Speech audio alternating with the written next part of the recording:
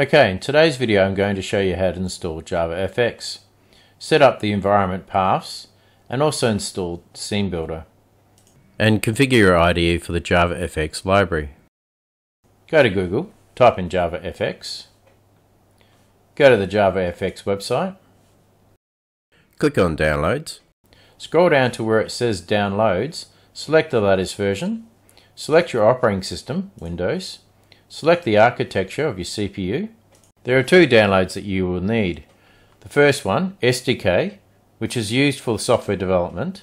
The second one, JMOD, which is used for the software deployment. To use JMODs, watch my video on how to create and deploy a standalone Java application, where I'll show you how to create your own application which will run with no Java required. Click on SDK to download. Once downloaded, click on the downloaded zip folder. Copy the actual download within the zip. Go to where we installed Java 20. If you haven't installed it yet, then watch my video on how to install Java 20 under Program Files, Java, and then paste this into that directory. Click on Continue to allow administrator rights. Once this is copied over, the next thing we'll do is download the JMODS folder. Now go back to the JavaFX download. Now click on the JMODS. Once this is downloaded, click on the zip folder, copy the JMODS folder, go to your Java installation folder, paste this in there, click on Continue again, allow administrator rights. Now once we've completed this, we'll go back to our system environment variables, and this time we're going to set up the paths for JMODs and for the SDK. Search for, edit the system environment variables, click on environment variables, then click on new to add a new path.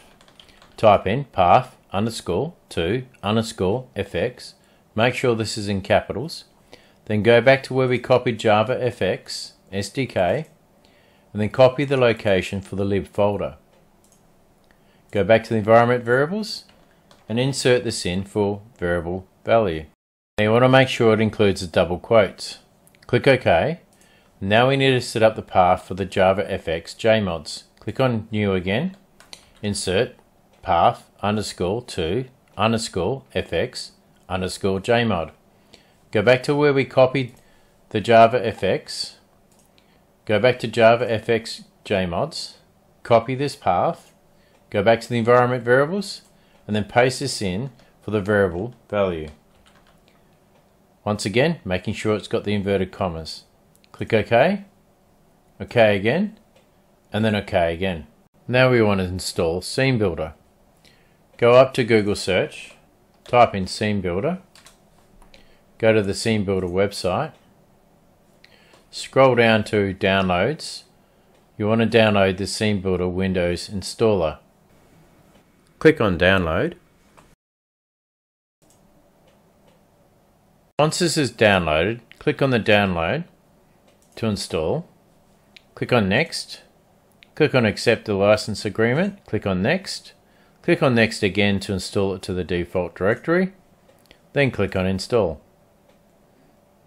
Now click on Finish. Now you'll see a shortcut icon on the desktop. Right click on this icon. Now under Windows 11 you'll need to click on Show More Options, and then left click on Pin to Taskbar.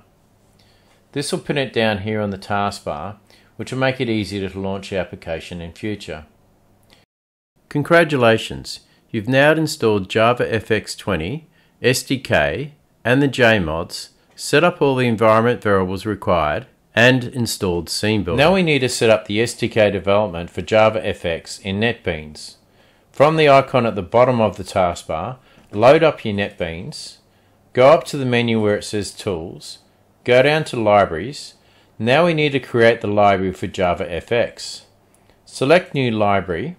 Under where it says My Library for the library name, type in JavaFX.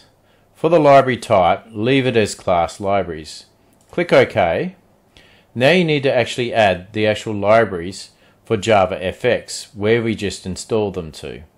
Click on Add Jar folder and browse to where we downloaded and copied the SDK JavaFX libraries. This was under C drive, Program Files, Java, JavaFX SDK. Select the library folder and then select all the libraries. Click on Add Jar folder and then click on OK. Now we set up NetBeans to develop a JavaFX project. In the next video, I'm going to show you how to code your own JavaFX project using Scene Builder with JavaFX. I'll show you how to set up all the libraries, your runtime, and how to set up Scene Builder and link it to your project so that everything runs correctly, so that you can create your own future JavaFX custom projects.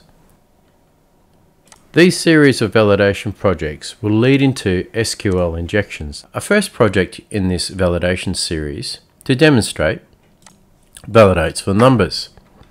If a user enters in a letter, it gives you an error message down here stipulating that it should be a whole number. If you exceed the maximum length, it gives an error message down here saying you've exceeded the maximum length. I look forward to showing you this next video.